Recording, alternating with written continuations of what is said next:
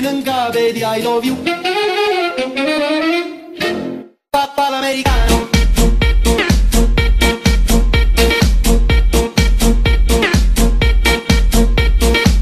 And will be paying back the loan and with interest. Are committed, the Greek people are committed to making this country a viable economy and certainly to be able to be credible in the European Union and credible to our partners and credible to our creditors, and you are one of them. We are credible and will be paying back the loan and with interest.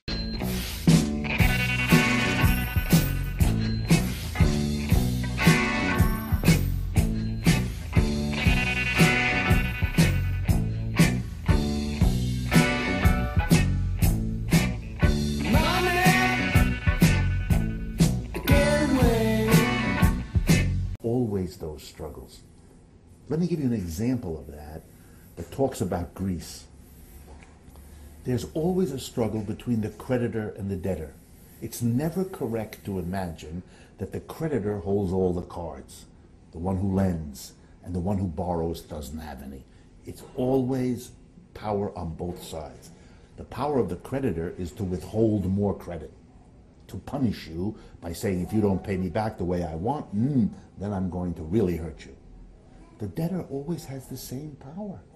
You don't give me a better deal, I don't pay you back anything.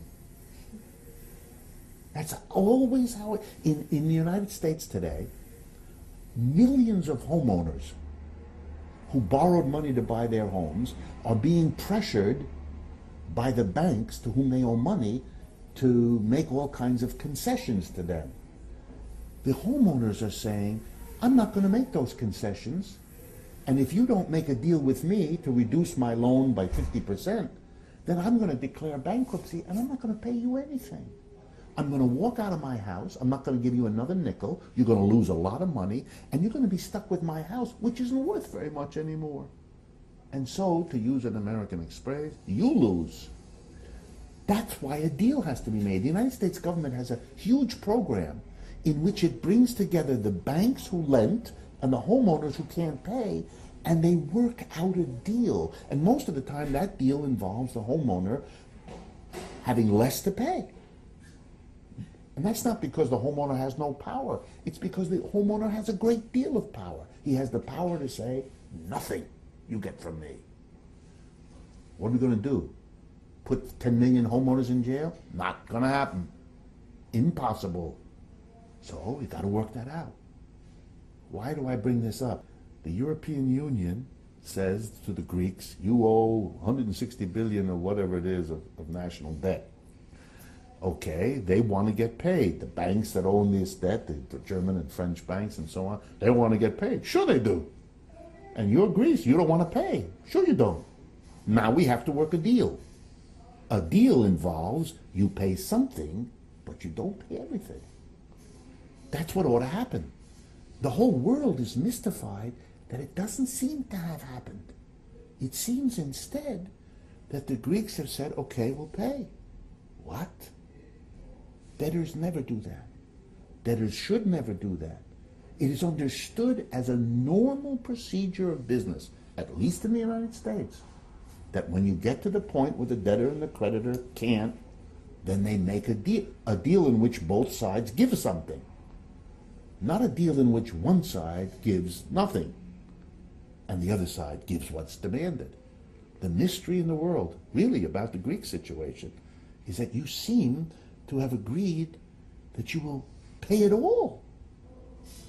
And that you're so happy it's at a little bit lower interest that this is enough. This is not the way this would work out, to my knowledge, in any United States situation. In the United States, people are failing to pay their debts all the time, and you sit down and you work out a deal. Bargaining. It's a bargaining, absolutely. And it's politically, it's the analogy in economics of politics. There's a bargain. Does the ruling class want to impose austerity on the masses? Sure it does. Do the masses want this? No, they don't. Now we have to work a deal. But of course, each side wants to threaten the other, it should be, if you don't do what I want, I give you nothing. Well, the ruling class is saying to the masses, if you don't cave in, disaster will come. I see it here in Greece every day. If we don't do all this austerity, then that's what everybody always says. But that shouldn't be taken seriously. It's like the worker who says, if you don't come to a deal, I pay you nothing. Yeah, sure. That's what you say. We all know you're going to have to do something here. But there's a little bit of my feeling, a little bit in Greece, that there may have been a successful effort by the European Union, by the IMF, by Angela Merkel, by Monsieur Sarkozy, to claim, oh, if you don't do this, it'll be a disaster.